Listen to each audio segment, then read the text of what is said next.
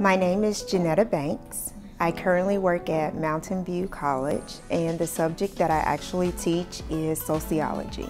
I've been into the actual education field since 2008.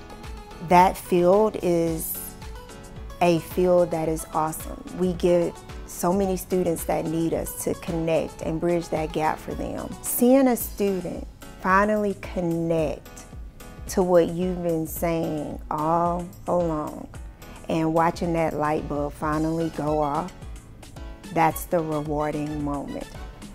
Or seeing them walk across the stage, that's the reward. So rich media material, I would say most students look at like TED Talks, YouTubes. They want some type of rich material that is interactive, something that is not long, but short that can keep them engaged. Some of the challenges that you may actually face is technology. Another challenge, if it's too long, then the students don't want to open it, or if the student's working, of course, then they can't open it if they're at work. Third, if the students don't have the actual software or a computer. The challenges will always be there. We just have to find a way to get through them.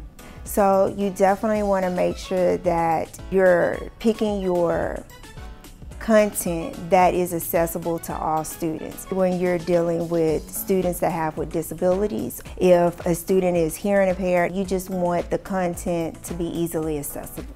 We now have students that need additional help. So when we're dealing with students learning differently, we have to be versatile, and we can't expect our students to just adjust to us. Sometimes we have to adjust to our students.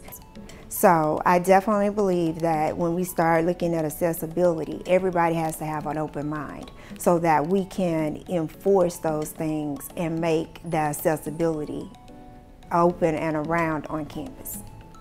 I'm always making online content. I do TED Talks online, and I also have to teach to different modalities.